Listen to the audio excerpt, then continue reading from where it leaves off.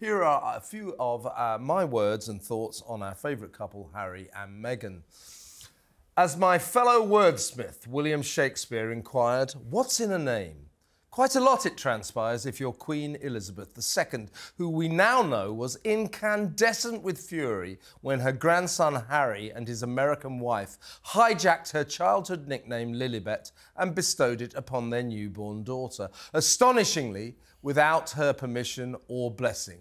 At the time, to those in her inner circle, the seething sovereign stormed, "I don't own the palaces, I don't own the paintings. The only thing I own is my name." And now they've taken that. Was there ever a more damning quote? As revealed in author Robert Hardman's new book, Charles III, New King, New Court, written with the tacit approval of Buckingham Palace and with help from royal aides, this rage-filled statement provides an illuminating window into the Queen's private feelings about the behaviour of Harry and Meghan after they quit their duties for a lucrative new life in sunny California. Her Majesty was as angry as the rest of us, let's be honest.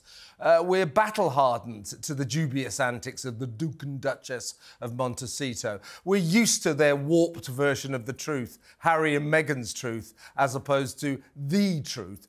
The gruesome twosome told 17 demonstrable fibs during that infamous interview with their neighbour Oprah Winfrey.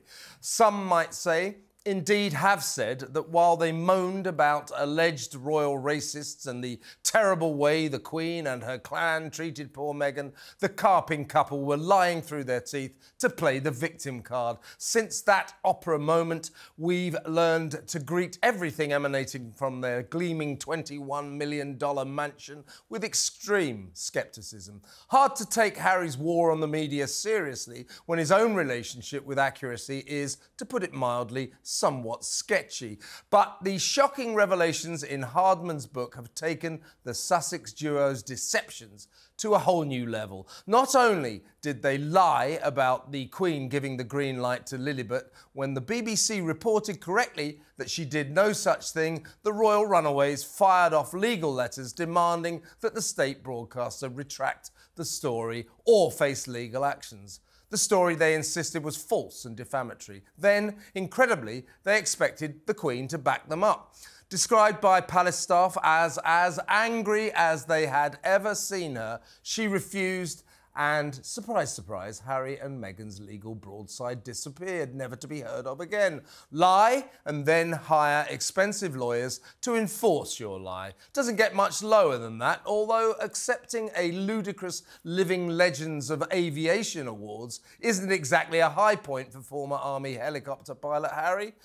For serving his country bravely, of course, he deserves our respect. But as fuming senior military figures swiftly pointed out, that doesn't make him a legend of aviation. And the fact that he is prepared to preen himself at a pathetic backslapping ceremony hosted by John Travolta underlines just how much this increasingly preposterous prince has been seduced by the self-glorifying hypocrisy of Hollywood, where lying is a way of life. He's having a bad week, isn't he, your hero, Harry? JJ? My hero. Look, I've had to make notes because there's so much... Did Shakespeare say all that, by the way? No, that was just the quote. Oh, God. Yes, he did. That, I lifted that. I'm going to be Plagiarism. Plagiarism, Shakespeare once said, and my I was thanks like, wow, I missed that one doing my thanks to the bards, but, Yeah. but he can't write like I can. Look, he really can't. Kevin, there was so much bullshit in what you just read out, so I had to make a list of all the inaccuracies in your monologue, your soliloquy, as Shakespeare would say. So, first of all, this statement I'm surprised you've heard of Shakespeare. Oh, very good. Can you spell it? All right, go on, carry on with this crap. Go on. Do we get to swear on this show? Yes, it's but don't overdo it. Don't overdo it. All right, just Potty sharpen mouth. him up. Listen, Charles Brandreth, okay, Charles Brandreth, he also wrote a book less than 2 years ago about this whole situation, about the Queen and Harry and Meghan going... Charles Brandreth, that famed writer of fiction. Charles Brandreth, who is a very, very good friend of the royal family. He is closer to them than this Robert Hardman is. Oh, well, fuck off. That's ridiculous. And Charles Brandreth said no. that the Queen was very accepting of rubbish. it. Rubbish. No, not rubbish. Yeah, but they didn't ask her. They didn't ask her, Well, and she did not give her Guess what? Their blessing. Well, you're the one quoting Robert Hardman, who says in his book that Are you saying that Robert Hardman's book's like full of inaccuracies? Yeah. Yeah. Wait. Robert Hardman says... Well, OK, let's rewind. Robert Hardman says... You think that the Queen was thrilled that they nicked Lilibet for their kid. Didn't nick the name. They did. It's in the bloody book. Robert Hardman says that they did ask the Queen, and the Queen said that she felt she had no alternative other than to say yes. Give it up, JJ. No, This couple are a couple of barefaced liars. Why should you believe Hardman over Joel Stenger? Alex's go. Shut up, JJ. That's only one. I've got Shut up, JJ. Many more. Just button it. The only reason they wanted to use that name is not because they really love and treasure the Queen and wanted to do something nice for her. Otherwise, they wouldn't have called her entire family and institution that she's dutifully served her whole life a racist thing. So, you know, it's not about serving the Queen. It's a cheap manoeuvre. And then, you know, you feel like, oh, by the way, Nan, I'm going to nick your name. What does Nan have to say? Now, I just want to say, if this happened to me and they wanted to nick my childhood name, I could pronounce my own name because I'm you know, savant or something. Doofus. That was your childhood name. No, I'm a savant, so I could say Alexandra with all the syllables. Turns out that my brother's children have a big difficulty with this. And instead of calling me Auntie Alex, I've had two names on record. One has been Auntie Eggs. And Auntie Arsehole. That was right. I didn't know that. Auntie Arsehole. Honestly, I just made that up. I'm going to send you the video. Hilarious. We've got the video of this. I'm going to send it to you. You might even be able to drop it in. Drop it in. It's so good. They got your number. But listen. JJ, wait a second. If this is not true, why have Harry and Meghan not said anything? And why have the Palace not said anything? The Palace, we know, they cooperated with Robert Hardman and they were very relieved to get this story out.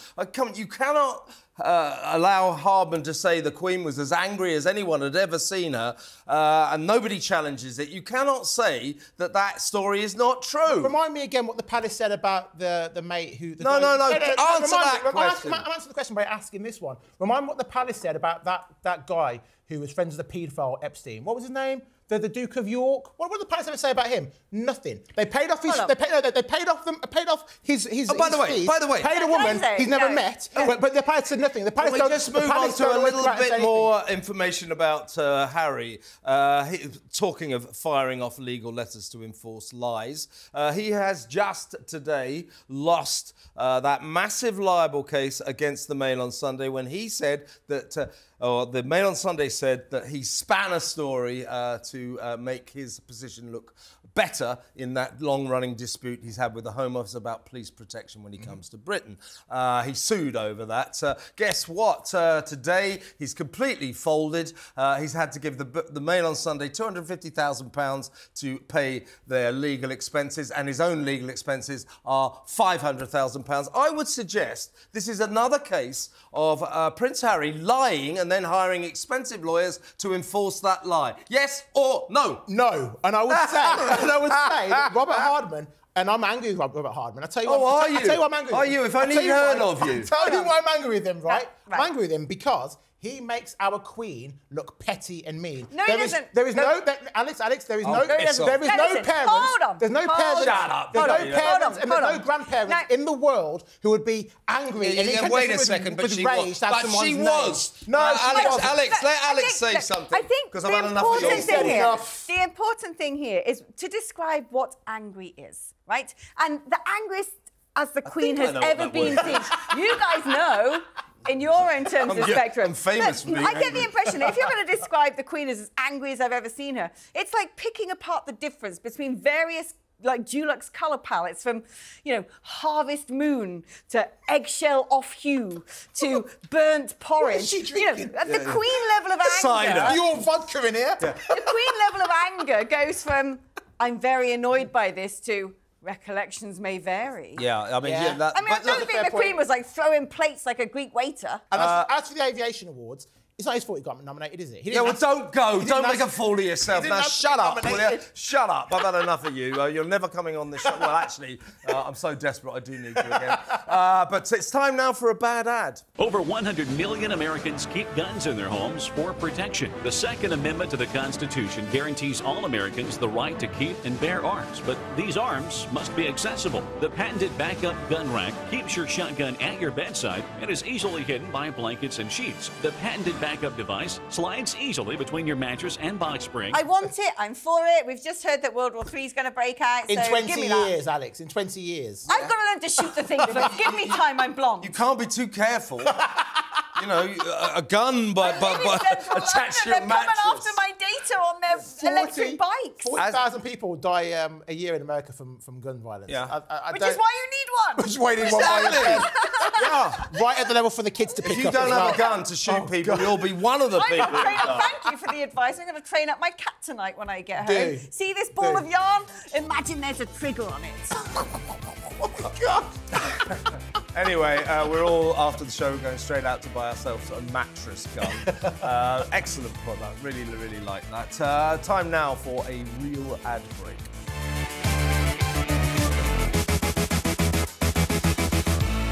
What just happened?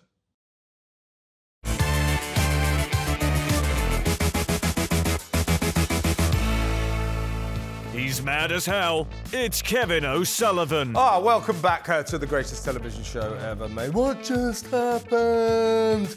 And I'm really pleased to be joined today by two game show hosts, Bradley Walsh and Holly Willoughby. Where'd you get those bloody jackets? Did you actually walk into a shop, a clothes store, and go, ooh, yeah, I like this. Yeah, that is part of a suit. There is I went only to New online. York. Look at the lining. Look at that. You know what it says? It says Huga. Yeah, never mind about the lining. It's the outside of the Underneath jacket other that's worrying me. You wore it yesterday on Crosstalk as well, didn't you? Yeah. Can you please never wear that jacket again in my I'm telling you what, if you sit next to Kev on a daily basis, you get so angry with a pen like this. I sit next to him, and it swaps to this hand, and then he starts going like this, and he starts drawing on you. Well, I'm So, a you know. famously angry man, and here's something else that I'm angry about. So listen to this. The passage through Parliament of Rishi's Rwanda bill was rocky enough when it was debated by the disproportionate number of waffling lawyers who, it seems, became MPs to showcase their Latin-laced legal verbiage in the House of Commons. At one particularly painful point in the prolonged proceedings, one alleged representative of the people, yet another boring barrister windbag turned two-bit politician, droned on for 20 tedious minutes about the important principle of nobile officium, before moving on to the declaration of Arbroath in 1320, Article 19 of the Treaty of Union, and, of course, the key case of McCormick versus Lord Advocate in 1953. Out of touch, doesn't even begin to cover it. Lawyers seem to be able to talk at this level, sighed exasperated Tory member for Don Valley, Nick Fletcher. But the constituents who sent us here are still struggling to understand why, when we put illegal migrants onto a plane, someone in Strasbourg can simply say no. Precisely. If more MPs could speak human as opposed to laborious legalese, one senses the country would not be in such a mess. In the end, the Safety of Rwanda bill limply won the vote on the altar of tough-talking Tory rebels who, cometh the hour, stopped talking tough and meekly did what they were told by the Prime Minister, whose miserable mismanagement of the migrant crisis has turned him into a national laughingstock. But if you think all that took a long time, wait until the bill gets to the House of Lords. A ludicrously long wait, as a matter of fact. Why can't the prattling peers get round to this crucial issue before February the 12th? And why won't we get their verdict until at least 2 weeks after that? The glacial pace of Parliament at its most grotesque. More to the point, the assembled Labour and Lib Dem lords, ladies, barons, baronesses, viscounts and whatever other outmoded titles they like to call themselves are certain to hate the Rwanda bill and do their level best to hold it up, block it up and screw it up, which I wouldn't mind at all if any of them were elected by the people, as in America's Senate, a second chamber to check, amend and sometimes reject legislation is a sound and sensible idea. but giving the job to a bunch of unelected former MPs, aristocrats, tycoons who basically buy their peerages, party leaders, mates, and for God's sake, bishops, is a disgraceful affront to democracy. Keir Starmer has vowed to abolish the upper chamber when he gets the keys to number 10, but he won't. He'll do what they all do, appoint a shed load of lackeys to swing the voting his way. This poisonous power of patronage should be taken away from politicians. It's grossly unfair and has turned the ever-expanding Lords into the world's second largest legislative chamber after the Chinese Assembly. It's time to kick out our 785 ermine-clad nobles, all of whom can claim 323 quid a day just for turning up, and replace them with committed commoners who persuade us they are worthy of our votes. That, ladies and gentlemen, is called democracy. Yes? Yes? Oh, God. Thank you. Alex first. Alex first. Yes, right? Of course, yeah. Well, Alex first. Yeah. I mean, if it was under me, it'd just be a dictatorship. We wouldn't have the Commons I or know the that, Lords. yeah. But I'm glad you're getting a step closer to that situation when I rule everything Turning me into a fascist. as the Empress. I have to be with this girl every day. The Empress of the world. There's But, right no, wing doesn't begin to cover it. Anyway, so what do you think about I'm the this? never wrong wing. But, you know, this is very important. It is an important issue. Just the size of the Lords, the fact you've got people's hairdressers, people who've donated to the party. It's awful. It's fear and favour. I've seen this play out personally when I was in the Brexit Party and we stood down all those candidates. Part of the reason was because behind the scenes, the sort of things that were being offered as, you know, little Phillips to try and, you know, get people to come over and not stand anymore. But then also the intimidation. They published the name and addresses and phone numbers of candidates in a national newspaper. They were saying, oh, you know, stop them from standing. It was the sort of thing Erdogan would do in Turkey or Putin would do in Russia. No, the Conservative Party. She does this. And Right. So back to the House of Lords, though. But this whole idea, they had this list, right, called Men and Measures. Nadine Dorris probably knows about this. This list called Men and Measures, which involves sort of dishing out peerages to stop people standing for the Brexit Party. I mean, it is a sick system. Someone take her batteries But out. seriously, your mate, Keir Starmer. Oh, stop calling him my mate. You know I don't like him. You don't like him, and I like you for that. Your That's the only thing I like you for. No, but seriously, Keir Starmer, like all Labour potential prime ministers, they all say, I'll abolish the House of Lords. But, you know, they never do because they want this power of patronage to swing votes in the Commons. If you vote for me. But trust me, those rebels the other day in the Rwanda bill, it'll be Arise Sir Lee Anderson, others will get peerages. That's the horse trading that goes on. Sir Kevin. Yeah, well, I'm available. Party leaders, prime ministers should not be able to appoint anyone. And surely a second chamber, which is a great idea, it's good that we've got, it should be elected. It's an affront to democracy. Yeah, I think it should be elected. I don't think they should be able to be appointed by any prime minister. Absolutely. But I don't want to abolish it altogether. I just want to reform it because I'm sure you've been to the House of Lords before and you've sat, as I have sat and watched them, scrutinising law line by line. There's some very, very smart Most of them are having a nap and some tea and biscuits and smell a bit like a saga waiting room. Lord Ian Austin often allows me to go with him and we sit there and we're there for a couple of hours listening to them scrutinising. Yeah, Lord Ian Austin's a very good Lord. Like we need more lords like him because there are some fantastic. I don't mind them being lords. I don't mind them having a House of Lords, but I don't think they should be involved in making our laws unless they're elected. That's called democracy. I'm slightly different. I don't think they should be elected because, in the words of, was it Brenda from Bristol? Not another one. Well, I mean, we have to elect more and more people. But what I would say is, I didn't say we have an election every week. Well, you know, with the Welsh Assembly, the funny, Scottish, this, got to vote for the Lords every week. This, mayoral, that. I mean, it's just too much. Too much election. But what we do have is a situation where we need to say to the parties, you can't appoint donors, you can't give it to people who've been in your party. Like, you've got to have a whole category of these people you can't appoint, and it's got to be done on meritocracy, and it can't be party affiliated. And it can't be foreigners. Like when you've got Russian oligarchs being given Lebedev. Yeah, well, I'm not naming names. I that's the only one, JJ. Names. That Evening Standard, that's a great paper, isn't it? It's a fantastic. Do you want to write for them one we're day? talking about, Is that know what I'm saying? Only George Osborne gets that privilege. Yeah. But so, seriously, I just think second chamber, good idea. But we, you know, like America, you got to vote for these people. You can't just have people, you know, aristocrats. There are still quite a few. There's about 16 hereditary hereditary peers who are there purely on the basis of the scrotum sac of their father. I once dated, by the way, something that came out of the scrotum sac of the man who wanted to abolish that. I dated at university, was the grandson of the guy who tried to abolish the lifelong piercing. OK, well, I mean, they're very reduced, but they can still... What, the scrotum sacs? No, the scrotum sacs are so... They're reducing. No, seriously, what about bishops? Why are they allowed to vote? As long as we keep on making the king head of the church and we keep on saying that this is the Church of England and we're a religious country, we're going to have the bishops in there. Oh, do you know what? That is a Pandora's box. If you start opening the fact that, you know, Henry VIII messed all that up when he wanted to get his end away 1,000 times. Alex, I said this the other day. I said exactly the same thing. Constitution, so if you open that Pandora's box, you don't know what's going to come out. Absolutely. Of the scrotum sac of our history. It's not a great foundation stone for religion, is it? A guy who was sick of beheading his own wives, so he wanted to divorce them. Britain has literally invented everything just off the cuff for the past 600 years or something. And if you suddenly make us get rid of all of this stuff, we're going to have to write a constitution, be like America, have race wars, culture wars, you know, mad presidents. I don't know. I think we're already having culture wars and race wars in this country. Well, we just import them. We don't do it like they do it. We kind of like, you know, we do it on a small scale. I like America. Well, let's be like America. It's like American portion sizes. Yeah, more mattress British guns. Portion sizes. Yeah, I mean, more mattress guns.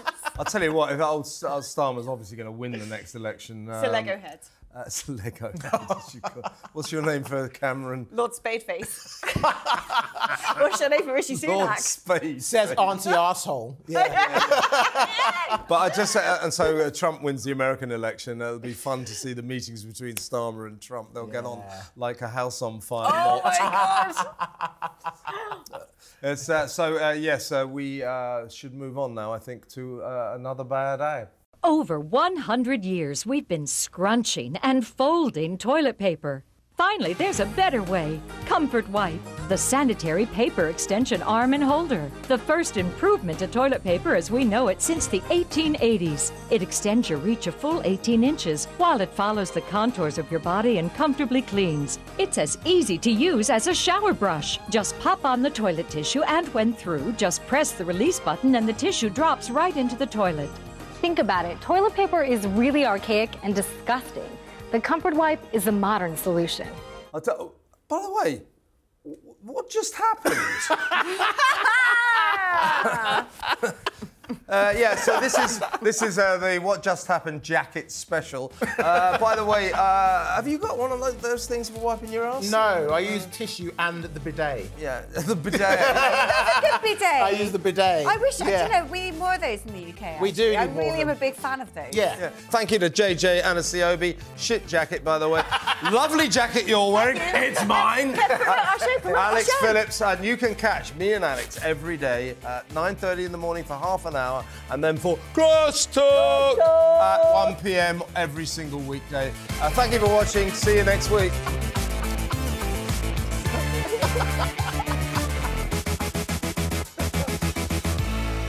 What just happened?